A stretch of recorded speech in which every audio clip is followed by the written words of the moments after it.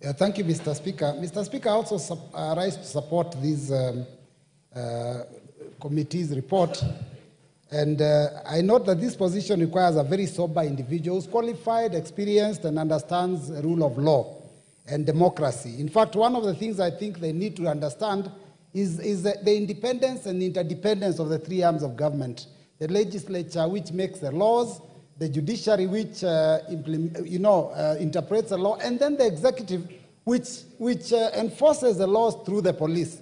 Mr. Speaker, as this new Inspector General takes up office, I want to advise that he make sure that he respects the rule of law, respect the judiciary, make sure that if there are any court summons, you respect them. Because if in that office you don't respect the courts, then Kenyans may also start disrespecting the courts. And when that happens, that becomes anarchy. The second issue, Mr. Speaker, is that the new Inspector General must also respect other arms of government. For example, Parliament. We have seen in the past where Inspector Generals arbitrarily withdraw security of members of Parliament. We've seen recently one withdrew the security of a judicial officer, not understanding that the nature of the job that we do requires for us to have that security because it is also sensitive. And finally, make sure that this thing of gangland abductions and killings of Kenyans stops once and for all, because this has been a story we have sung, a song we have sung for a long time. We have had Inspector Generals come and go, and we still continue killing our Kenyans. As we are talking now here, there are still Kenyans that are missing, Mr. Speaker. It is important that when he takes up office, he gets to the bottom of what is happening to those Kenyans that are lost since that time when our youth came out to demonstrate and ask for better governance. Thank you, Mr. Speaker. Buri. Asante Bwana Spika kunipa nafasi hii.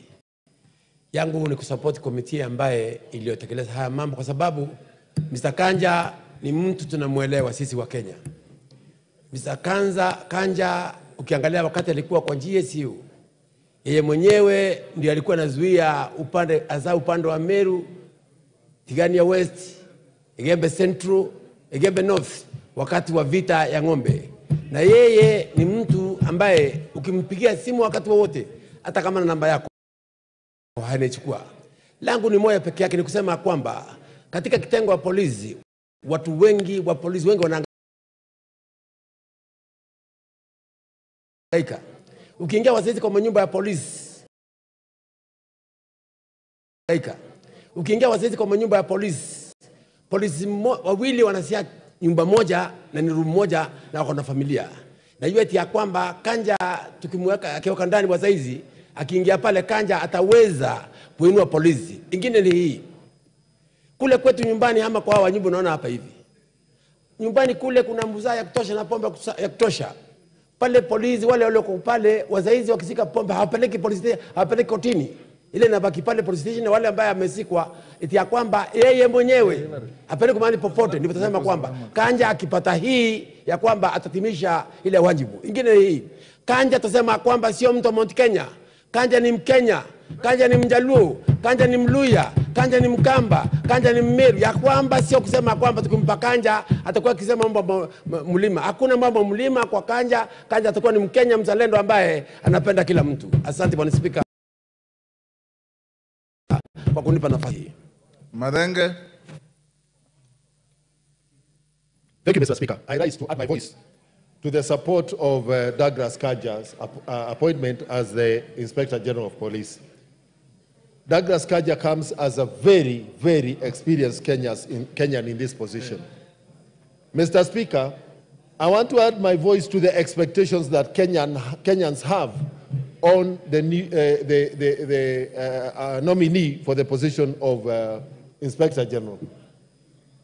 The number one, President William Ruto, in his wisdom, gave the Inspector General of Police functional autonomy and also financial autonomy. We expect that the welfare of our policemen will be at the forefront of Mr. KANJA's initiatives in reforming the police into a police service. Mr. Speaker, more importantly is that this House has played its role in ensuring that it is the House that has the final say on the appointment of the nominee, Mr. Speaker. And therefore, the claim by certain quarters that they are the people pushing Douglas Kaja's appointment must be put to rest by the House, Mr. Speaker. I wish Mr. Kaja well as he's cleared by, even when he's cleared by this House, but he must know that we have a lot of expectation on him to really meet the desires and the wishes of Kenyans in as far as the police service is concerned. Thank you, Mr. Speaker. I support. Lagdera. Member for Lagdera, Abdikadir. Okay, thank you, Mr. Speaker, for giving me the opportunity. I rise to support the nomination of Mr. KANJA to the IG, to be the IG of National Police Service. Mr. Speaker, I have interacted with Mr. KANJA several times on security issues in the constituency, and he has been very responsive. This is a gentleman who will call at 10 p.m.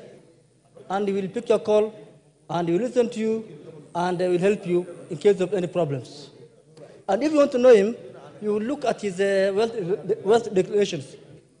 He's a modest man, somebody who has gone through the ranks from police constable to IG, and now what he is declaring, just modest. For another person, for another Kenyan, I think that person will have been a billionaire now. He declared for 6 million as his wealth. That itself tells you Mr. KANJA is a man of integrity. Therefore, I think the nomination of Mr. KANJA is very important, because for now, I think we'll have somebody with integrity, with experience, with somebody who has gone through ranks of police to up the top, and somebody who understands the challenges of each and every cadre of the police service. Thank you, Mr. Speaker. I support. Naisula. Speaker, I also do rise to support the appointment of the nominee, Mr. KANJA, for the position of the Inspector General of Police.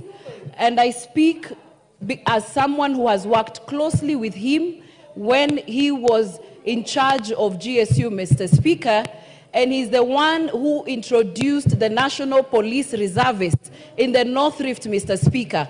I remember when we had issues in Samburu West constituency, Mr. Speaker, he got out of the office. We went round with him to the field. He saw the challenges that we were going through, Mr. Speaker, and he's the one who then recruited and ensured that NPRs were brought into place, Mr. Speaker. We need an Inspector General, Mr. Speaker, who will get out of those air-conditioned offices and go to the ground and go and see what is going on. And I can attest that Mr. KANJA is one such gentleman who listens to issues raised by members of parliament from experience, and I have no doubt in my mind that he's going to deliver. And we need to ensure that we pass him very quickly, so that the acting IG can be relieved of his services, because we're not very happy with what he's doing in the country, Mr. Speaker. I support. Member for Tetu.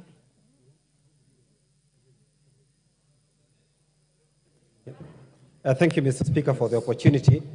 First of all, is to thank the committee for a job well done, the joint sitting of the Committee of Parliament, of the National Assembly and the Senate. Mr. Speaker, I also rise to support the appointment of Douglas KANJA as the Inspector General of Police, and to say that Mr. KANJA is a seasoned professional who has grown through the ranks. So we expect him to be accepted very well within the police force, unless, unlike in the past, where we may have appointed outsiders to that position. Mr. KANJA, I know him very well, and he's a man with very good temperament, and who will become a very good unifying factor, within the police force or within the police service. Mr. Speaker, the job of the IG is a tough job, and I hope that he can be able to see through the police reforms that we have been talking about for a very long time. we have a lot of work in fighting corruption within the police force, improving the welfare of officers, ensuring a fair promotion policy, stopping any extrajudicial actions by police officers. It's a tough job, Mr. Speaker, and we wish him well, and he has our full support if approved by this House. Thank you. Karole Omondi, are you keyed in for this? If you spoke in the morning, then get yourself off the radar. Yes, get yourself off the radar. Honorable Sane.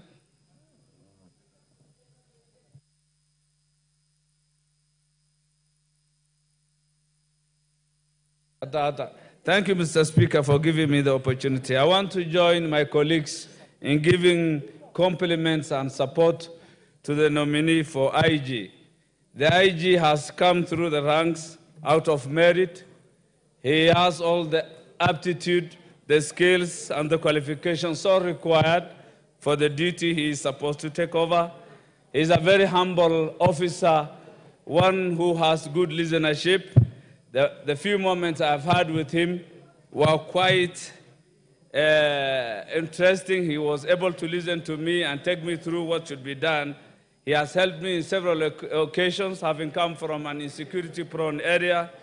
The IG is one person who has outstandingly performed in the last days of the Gen Z demonstrations.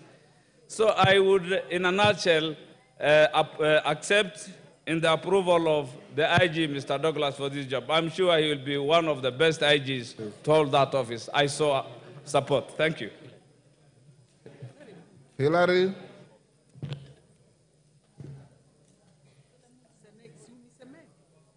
Okay.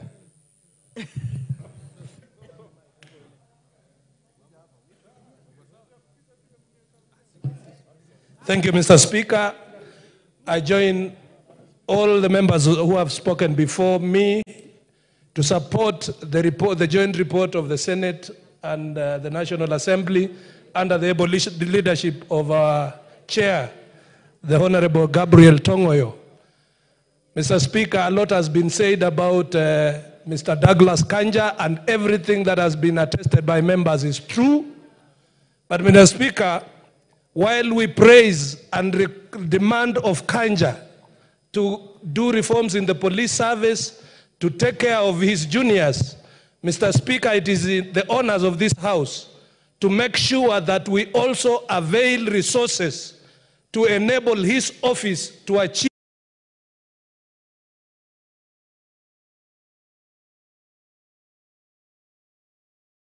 with a budget of over 115 billion and 85% of that budget going to personnel and emoluments, Mr. Speaker, and leaving 15% only for operations, the police will not achieve any meaningful thing, Mr. Speaker. And I'm calling on this House, when the new IG brings requests to improve performance in the National Police Service, let us generously add resources to him so that as we demand services, we also facilitate services by allocating resources, Mr. Speaker. I support.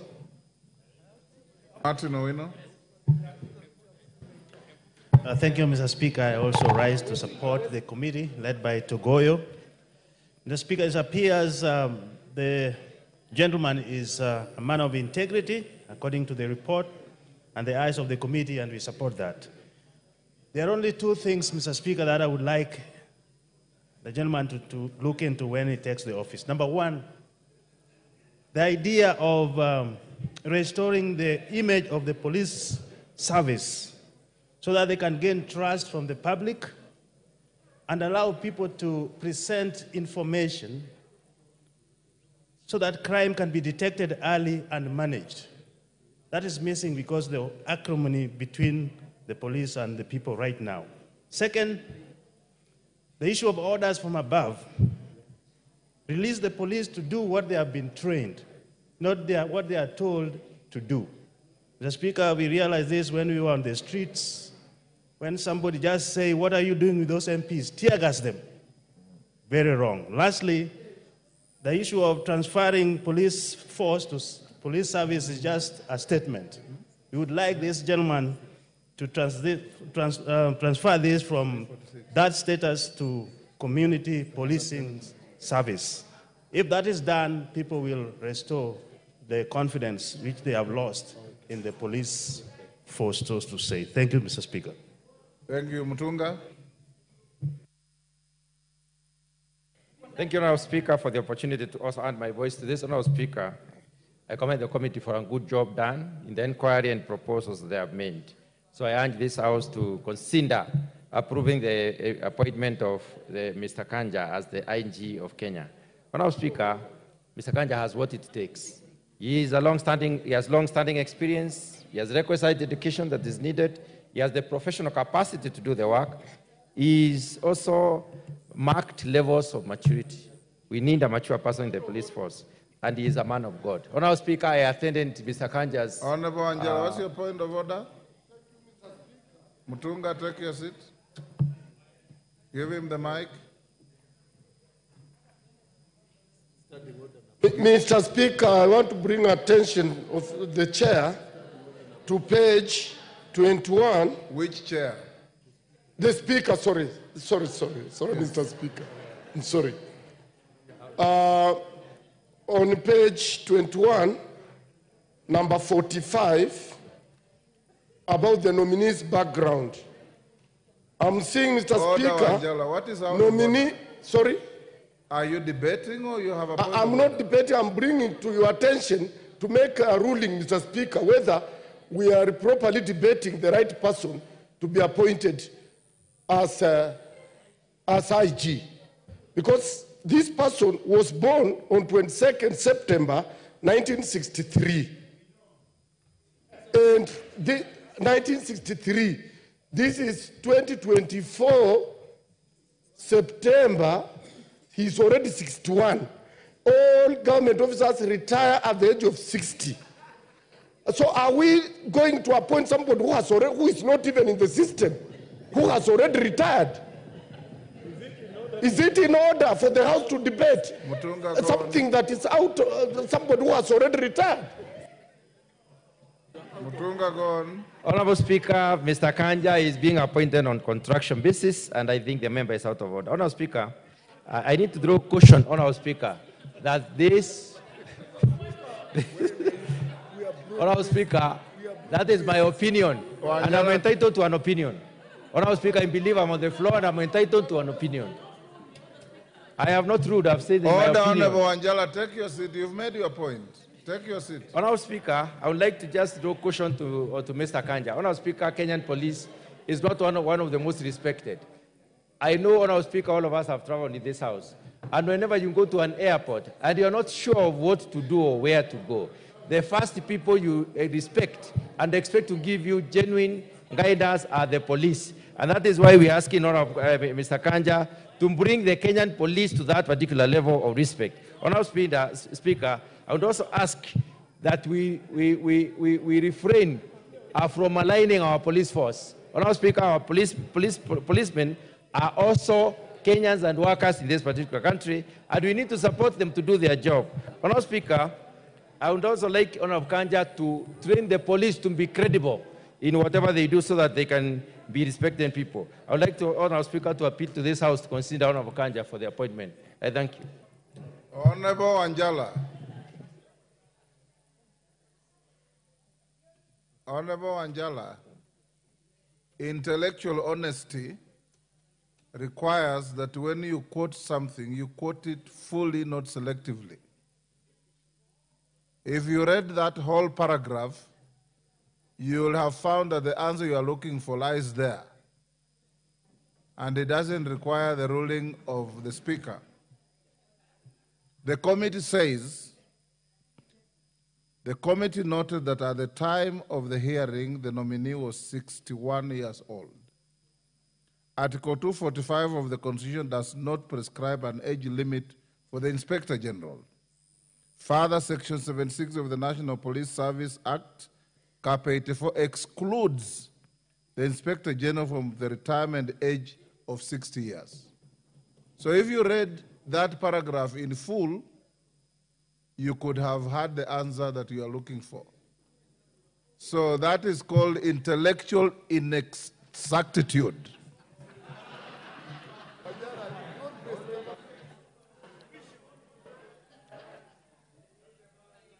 I'll give to Maclap. Thank you, Mr. Speaker. I think the problem of my good brother is Wanjala is not always available on time, because this matter was debated in the morning and concluded. Don't debate Wanjala, debate the motion. Thank you, Mr. Speaker. Thank you, Mr. Speaker. Number one is that the committee chaired by Honorable Tongoyo did a very good job in a very systematic and summarized manner for everyone to be able to debate on this matter. So I want to congratulate the committee for doing a good job. Secondly, Mr. Speaker, you know I come from a region, the North Rift, where banditry has been a problem. When I came to Parliament, Mr. Speaker, I asked whom do I go and see in the police force, in the police service, who can assist my people. Mr. Speaker, I was told of one Douglas KANJA. And when reaching his office, Mr. Speaker, I got a first-class treatment that I have never been given a treatment like that by police. The treatment was, this gentleman walked out to his office to come and meet me and took me inside. That is a very humble police person in the country, Mr. Speaker. Number two, the fact that President Kenyatta, Kibaki saw an opportunity, equality in him. He gave him OGW. When Uhuru Kenyatta gave him another presidential honor, and William Ruto gave another presidential honor. So, Speaker, that tells you this is a man that the country can rely on security matters. Mr. Speaker, as I end, what awaits KANJA is digitization of the police services in the country so that to reduce the issues of corruption. Two, protect the NBRs in the country so that they are protected just like the other police. Three, let him go in record as the IG in Kenya. As Tongoyo, you can now reply. The time I allocated is over. Yes, Wanjala, what is it again? You look restless.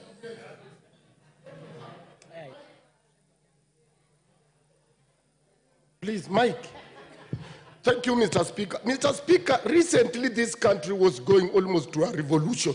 And one of the issues, Gen Zs said, they don't want people holding those offices, government, civil servant offices, who are above 60 years. Order, Angela. This House operates on the basis of the Constitution. Order. Honorable Angela, you're out of order.